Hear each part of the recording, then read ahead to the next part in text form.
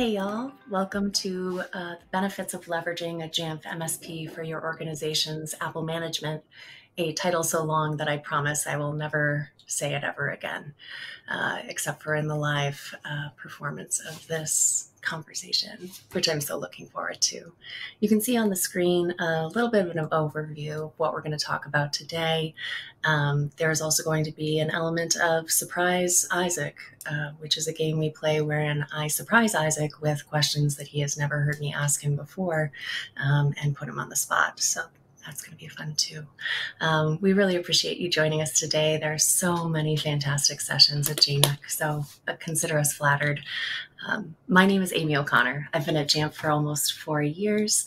I started out on our customer success team, so really learning our product and our customers and kind of falling in love with Jamf.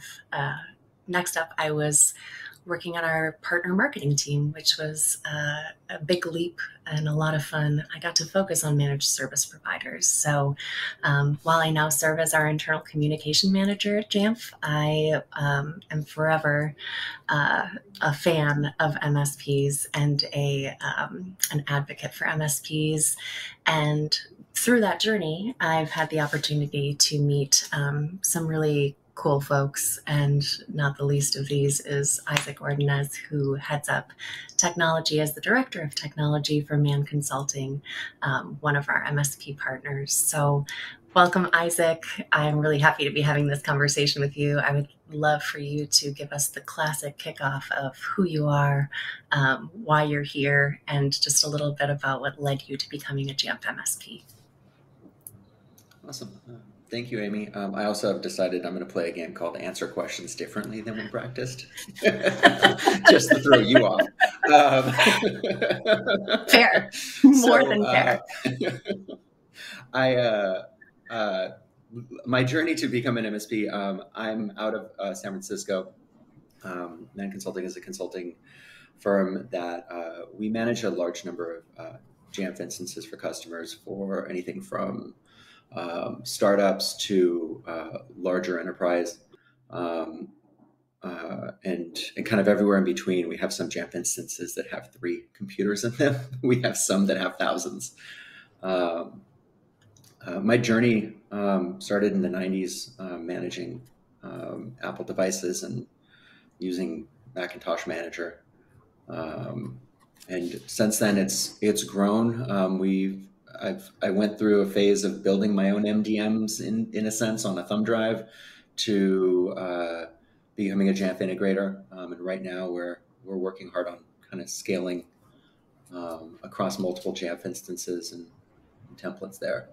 So I'm really into the way that MDM interacts with both the computer and the employee using it and making that easy for everybody involved. Yeah, I appreciate it. You touched on a couple of things. One being just the versatility that managed service providers are capable of, right?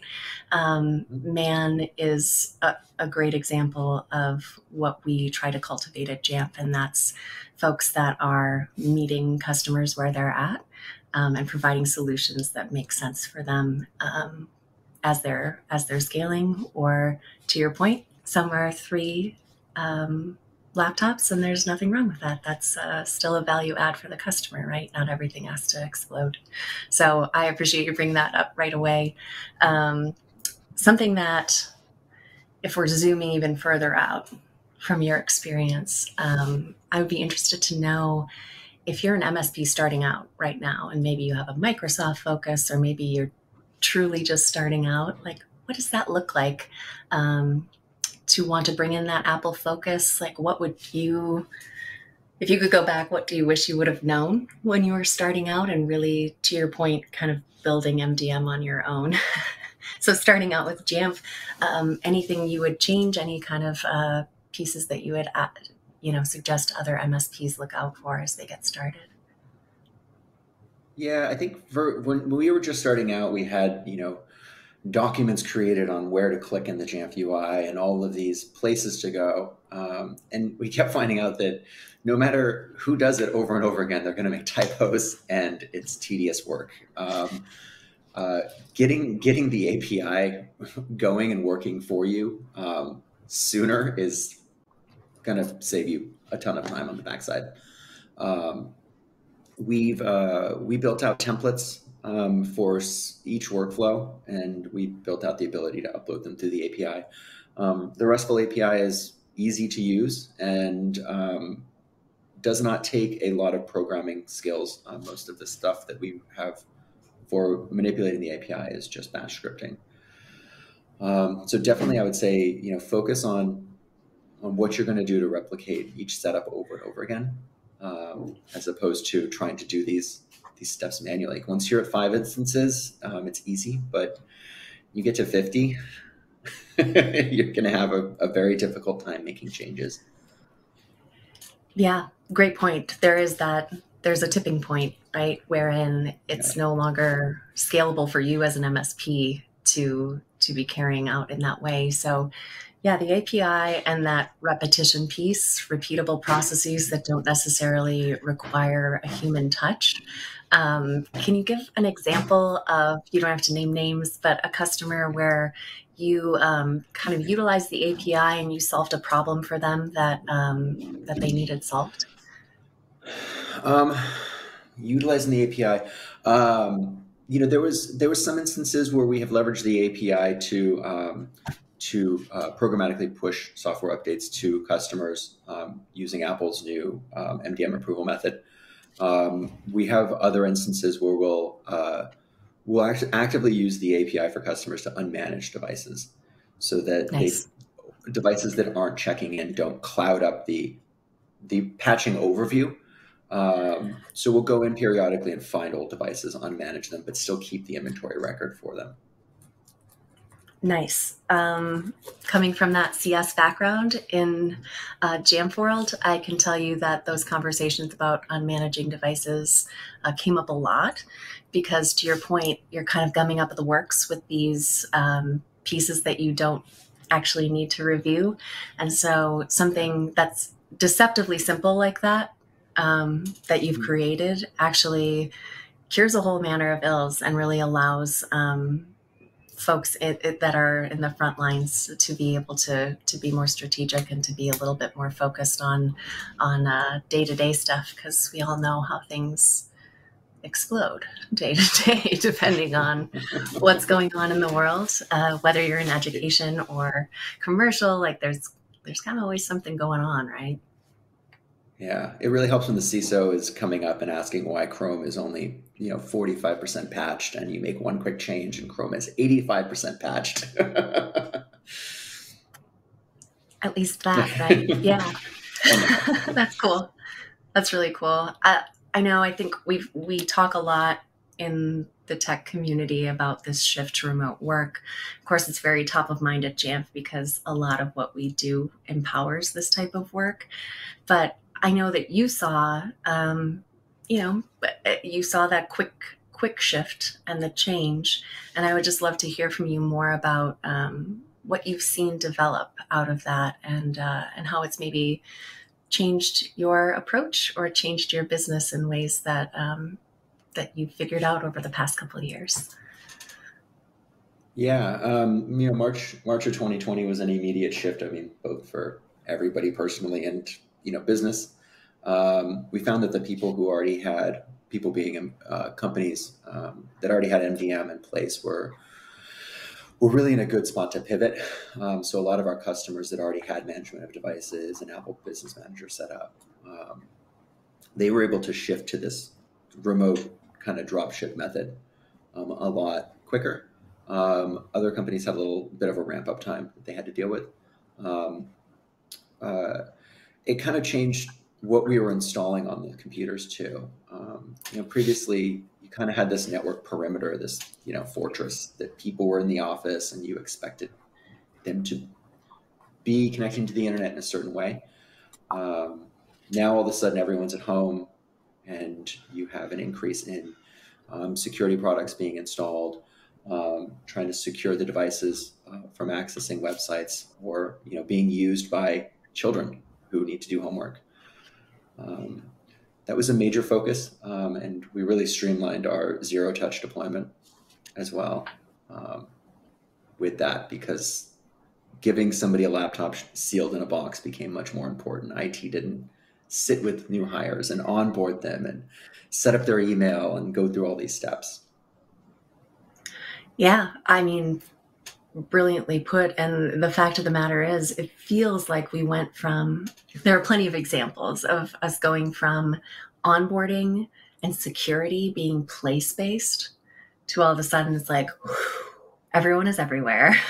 So what then? Can you talk a little bit about, as a managed service provider, the ways that you're seeing security focus affect the way that you're looking at things, the way that you're approaching things? Something that's unique about MSPs is sort of that stack that you create for yourselves of the softwares that you trust. So would love to just hear about more specifically how you've been tackling that security aspect of that. Yeah. So what we've done is started to stack on various security components into our offerings, because we have a lot of high trust customers that have either DoD requirements or HIPAA or PCI.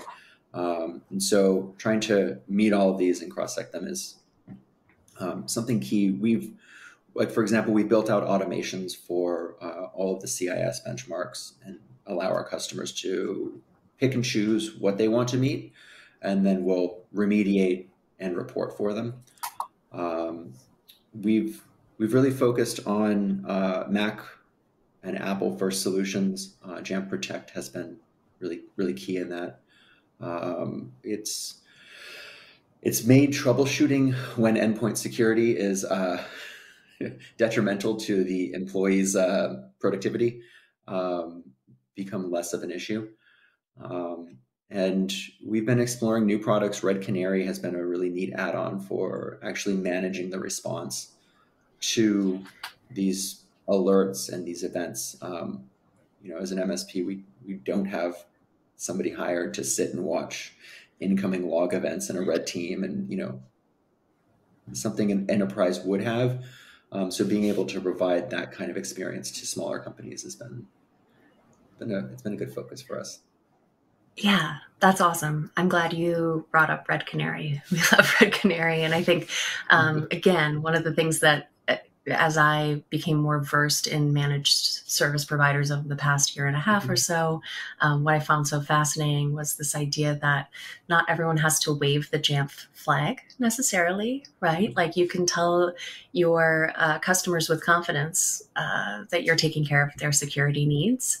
And in the background, it's something layered over something else that works for you as a business. And there's just so much variety in that. There's so much, you can get so specific and you can be so much more prescriptive with your customers based on layering those technologies. So thanks for sharing that. Yeah. I think that's a big takeaway for sure. So, you obviously use Jamf as your Apple enterprise management solution. And that's why we're here today in many ways. But there are reasons for that. There are a lot of quantitative and qualitative reasons, I'm sure. But if you were an MSP listening to this and you don't have an Apple focus, or you do, but you're with another vendor, this isn't like a shameless Jamf plug. This is just real talk. Why Jamf? Like, what difference does it make, right? Yeah, there's a number of reasons why we chose Jamf. I've been an MSP since before there was an MSP program. We definitely paved the way for this. I have fought many battles and came out bruised to get the services we have now for MSPs. But the API I think has been a huge draw for us. We found that other solutions don't quite have it. The ability to scale and the ability to template some of these things. Another reason is a lot of our customers are, while they start off small, they are going to accelerate and grow into 500-seat organizations that may have an IT department at some point. And one of the things that I kind of enjoy is when I transfer their Jamf instance back to them, to their IT department, and wave goodbye and come back for fun special projects. But Yeah. I think it's really good to give them something that they're going to continue using, even if you're not in the picture.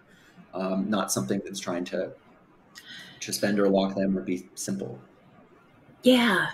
No, I really appreciate you bringing that up. I have to go back for a second to just point out that Yeah. our partners have helped us build this program, and there is no doubt about that. So, any of y'all that are listening and can agree with Isaac, like, we recognize you, we appreciate you.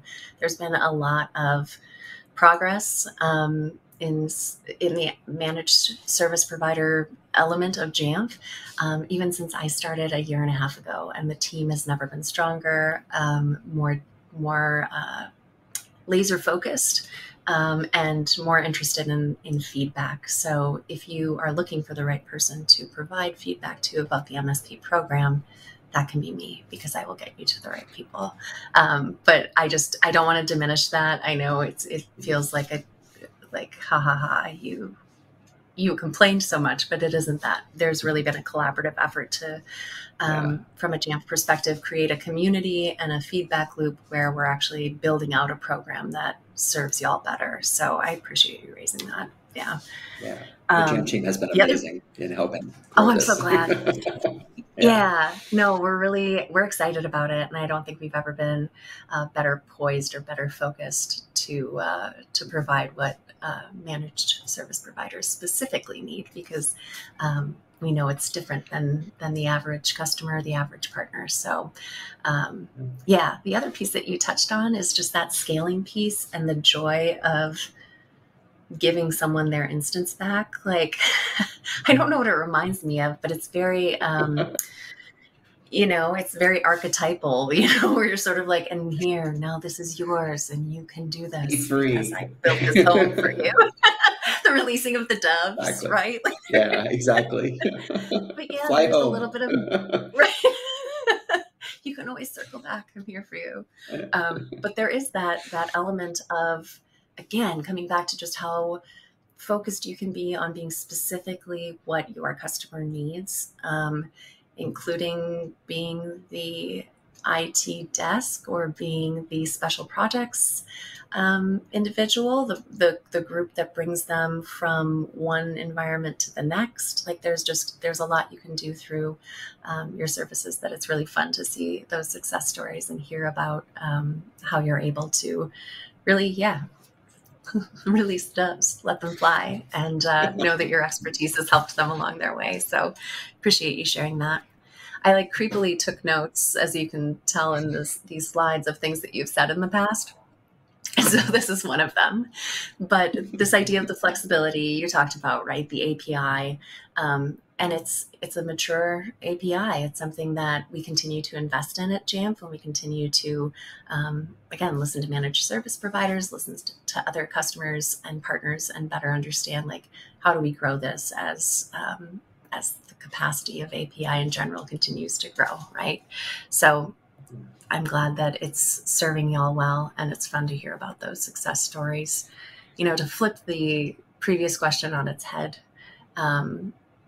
why, if I am looking for an MSP, like, I want to partner with an MSP, I am opening a small shop, and I'm going to have 6 employees and get them all iPhones, and I don't want to deal with it. What am I looking for in an MSP? And I know you don't have a sales bone in your body, so this is not a man pitch. But tell me what I should be looking for from a really zoomed out perspective. What do I need? I definitely would say focusing on an MSP that is going to provide you more than just licensing is typically something that I would be looking for, like some value add. Do they have workflows? Do they have a system already set up to secure your devices and kind of a plan on how to use Jamf? Um, that is key. Different people have different organizations will have different needs. We have some customers that we are their IT department. We have others that have a Jamf senior admin and they want us to kind of handle their low hanging fruit, like patching Chrome. I mean, that's something that everyone has done and everyone needs to do. So why is it so unique that everybody needs to do it themselves in their own way?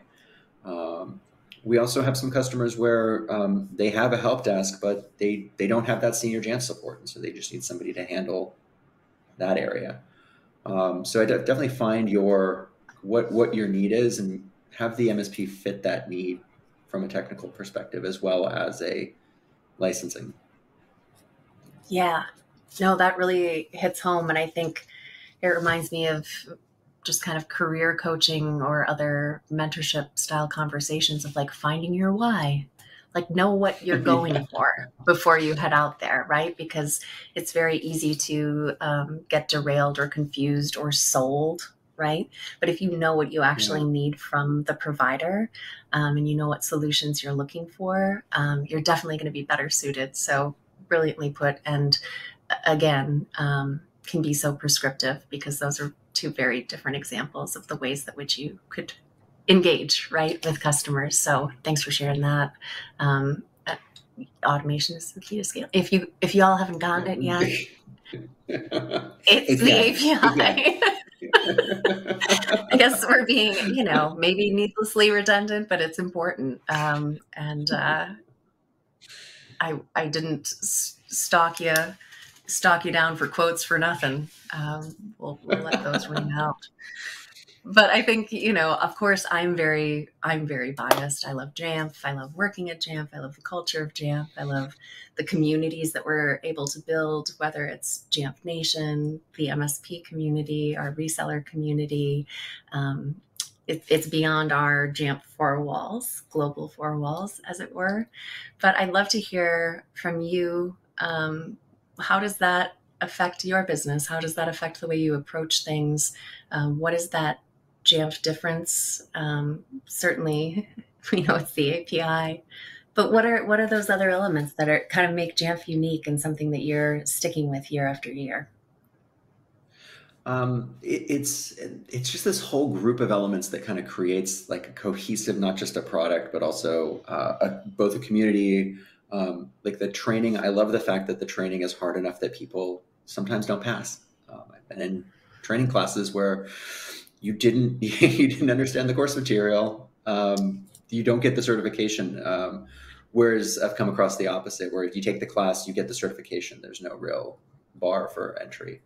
So between the training and the in-person classes, Jamf Nation, all of the people in the community that are discussing and sharing what they're doing with Jamf, and then bringing it full circle to JNUC, where there's going to be a lot of good conversations over cocktails about what we've designed. Those are Honestly, the things I love there's the most. our very friendly and expert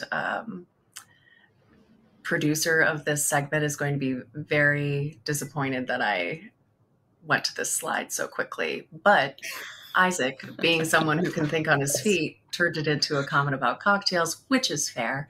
Going back to the community piece, I really think like it's unlike some Jamf customers are like this, right? Like they'll Yeah. share ideas and they'll share kind of what they're up to, and I've always thought that was like very, very cool. Connecting customers that had similar problems and having them work it out in ways that I could not advise was super fun in customer success. With MSP, what is fascinating about it to me is that y'all are out there for the same market share for all intents and purposes, and you're looking for customers that you can really do great things for and be very specific with, but you're willing to share those workflows and these aha moments. Do you have experience in that? And also, Jamf Nation, of course, but I know Yeah. Mac Admin Slack can be an amazing place to find more intel and kind of mine out some answers. Yeah, there's the Jamf MSP channel. Some of the Jamfs are lurking in there, especially on the MSP team. There's a JMUG group of people that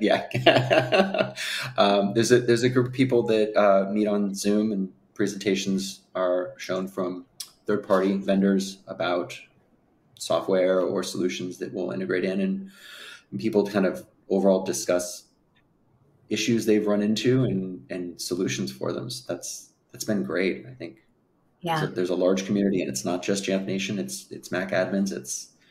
It keeps going out. Yeah. There's something, having a kind of varied career background, and one of which involved building an actual building. There's something about people that are building something where it's like, hey, look what I found out. Look what I figured Yeah. out. And there's just that energy in the Jamf MSP world that I think is super unique and awesome. And certainly you are helping to lead the charge there. But I'm just so glad we got to have this conversation and kind of unearth some of the reasons why you've been such a strong Jamf partner for so long, and also some of the things that not only managed service providers could be looking for from Jamf, but that customers might be looking for from a managed service provider. So a couple different lenses, and I think you did a great job just explaining more of that to us. So I really appreciate that. The coming back to cocktails, as one does, if y'all are going to be at the actual in-person JNUC, or if you happen to see people that look somewhat like this out in the world, maybe just buy them a white wine or a beer, because it might be me or Isaac. But in all actuality, find us on the internet, connect with us in real life, if and when possible. And just again, so appreciative of your time and your investment in listening to what Isaac and I had to say today. So thank you for your time. Thank you, Isaac. Big cheers all around, and happy JNUC, y'all. Thank you, everybody.